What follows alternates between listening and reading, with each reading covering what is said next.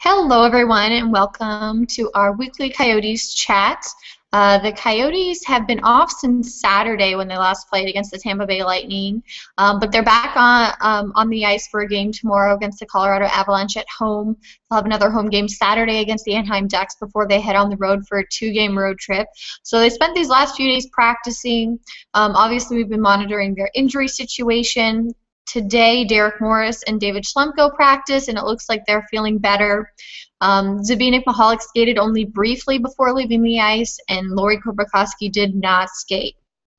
Final roster decisions, it sounds like, for tomorrow's games won't be made until the morning when they can kind of further evaluate their health and where they're at. Obviously, they recalled Tim Kennedy from Portland. It sounds like to slot in if Korpikoski can't go. He was actually playing in Korpikoski's spot on the Martin Hansel-Reading-Verbata line. So Korpikoski is an upper body injury. Today, Dave Tippett said it's along the same lines of the previous upper body injury he had. So he's hopeful that Michalek and Korpikoski's injuries aren't long-term, but will continue to monitor them. And if Derek Morris is able to return, he'd have to come off injured reserve, and someone would have to go on. My guess is probably be Korpikoski, but we'll see.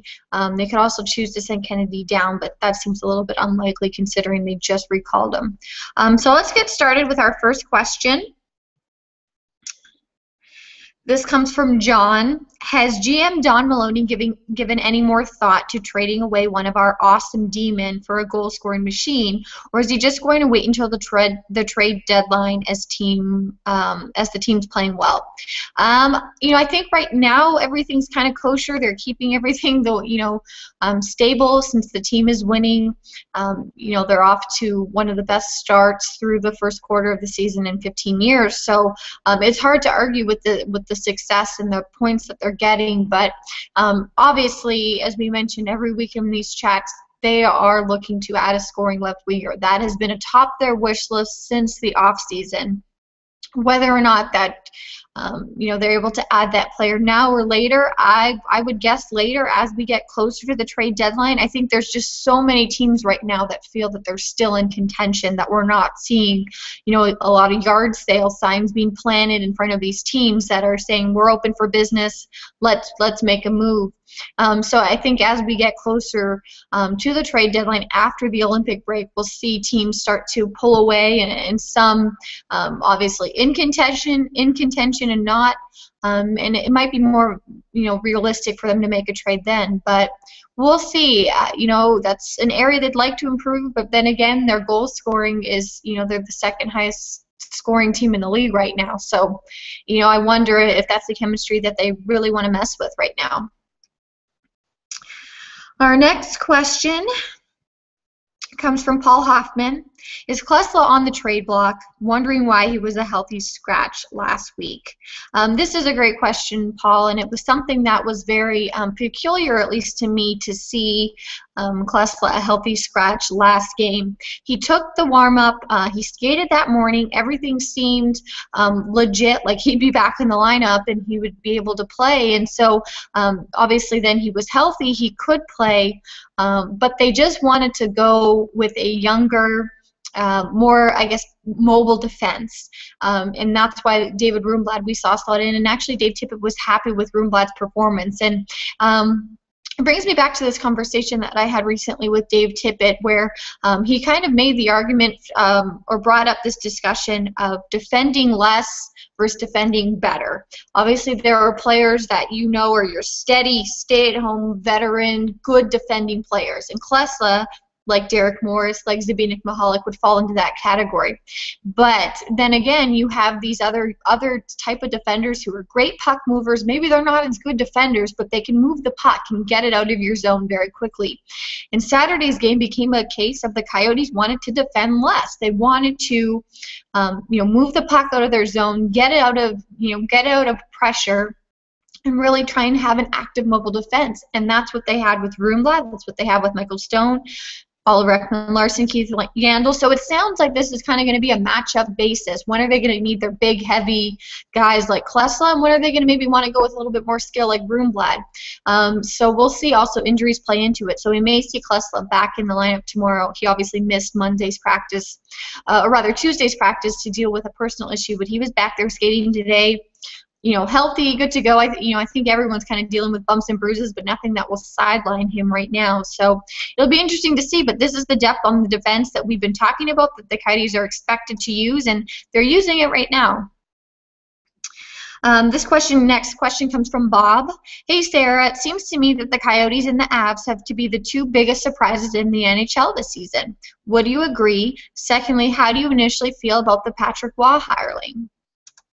Well, I think the Avs start was one of the most, surprising tales of the season so far. I don't think anyone expected them to start the way that they did, especially with the new coach, and having Patrick Waugh come in. But, I really felt that there was so much motivation and excitement with bringing a former great Avalanche player into the fold and having him take over the team, that I think that really galvanized and motivated the players.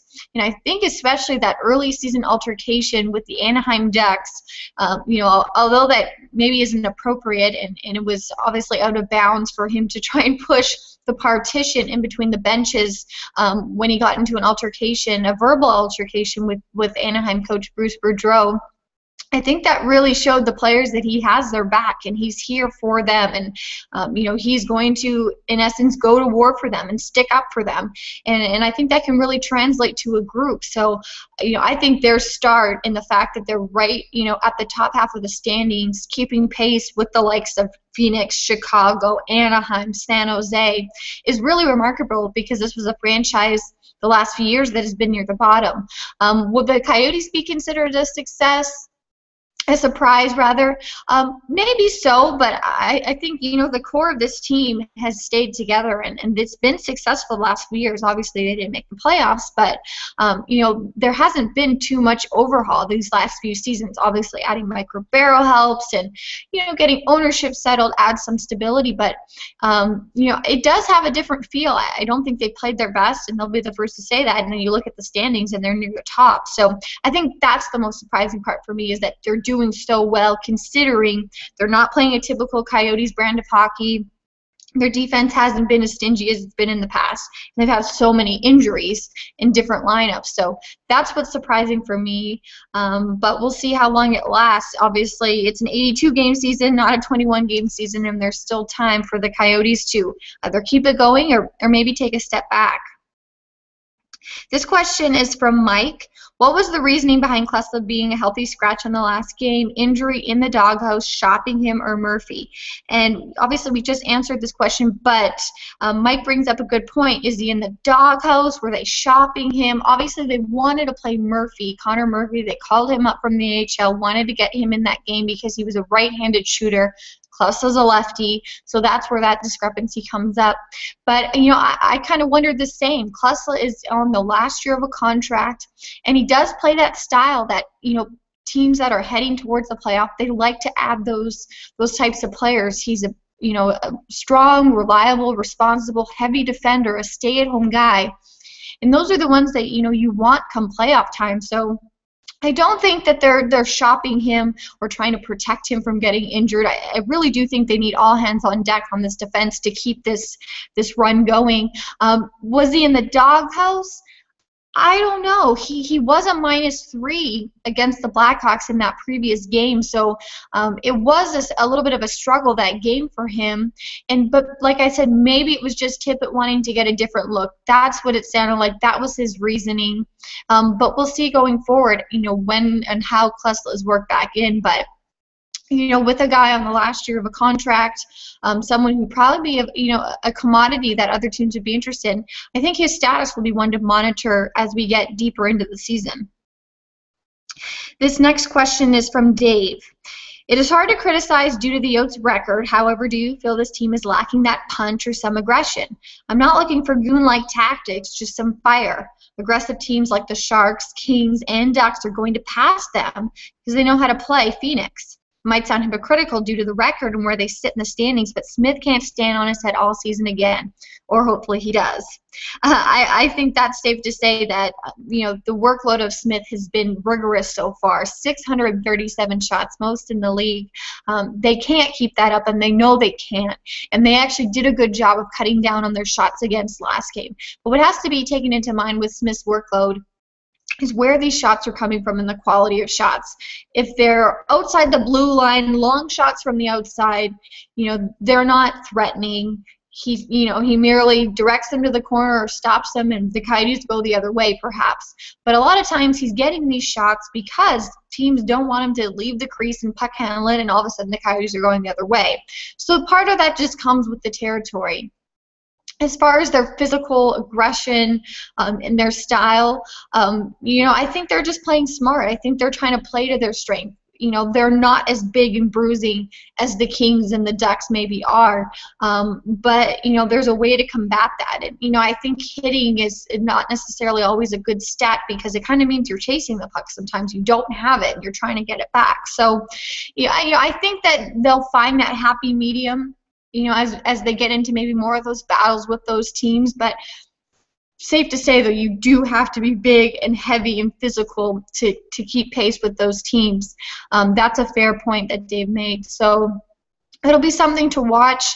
They don't have a lot of those types of players, but maybe that's something they try to bulk up. Later in the season, they have so far in the past. You look at adding a guy like Dave Moss recently in the past few years. That's the type of size, clean camera. That's the type of size and strength they're looking for. Guys who can still move around and skate and score every once in a while. This question comes from Guest. Any chance the Coyotes bring back Ray Whitney? I don't see that this season. Obviously, he's locked into a contract with Dallas. It's his last year on that contract, but then you kind of wonder if he's retiring. He obviously worked great here with the Coyotes, but it might be a case where everyone's parted ways, and that's all we see from him. But I know he loved living here. It was a great fit for him, but I don't think that's a move that's on the Coyotes' radar right now.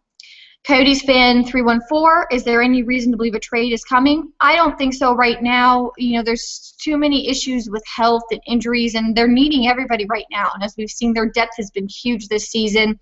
I can't see them trading that away right now, but as we get closer into the new year and into the new year, closer to the trade deadline, maybe it's possible.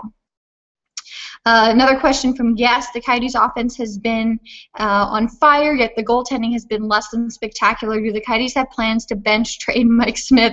No plans to bench or trade Mike Smith. He's been their MVP perhaps so far this season, and they're going to need him to be that player going forward. He's just in the first year of a 6-year contract. He's part of the core of this team moving forward, and they're relying on him to be the #1 guy, and that's why we're seeing him in there most nights. Our last question comes from Historicus. Hi, Sarah. The Coyotes' penalty kill, like last season, has been quite inconsistent. What do you think the primary issues are on the PK? Will the PK eventually get gel under Tippett's coaching, or should the Yotes consider bringing in another shutdown defender or PK forward? Well, they already brought in a PK forward this season with obviously Jeff Halpern signing early in the season. He was a center that was able to come in, solidify the PK face-offs. So I think really that's going to be just an area that works by committee. Obviously, it hurts when Lori Korpikoski is out of the lineup.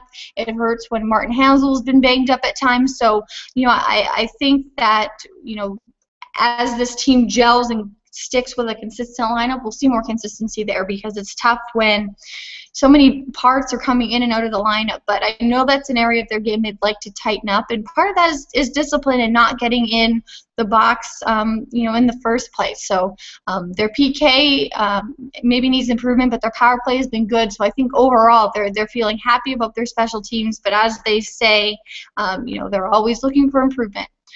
So that'll wrap up our chat for today. Make sure to follow me on Twitter at AZC_McClellan for more Coyotes updates and news, and follow our brand account AZC Sports for more Coyotes links and stories. And we'll be back next week for another chat. So thank you for joining us.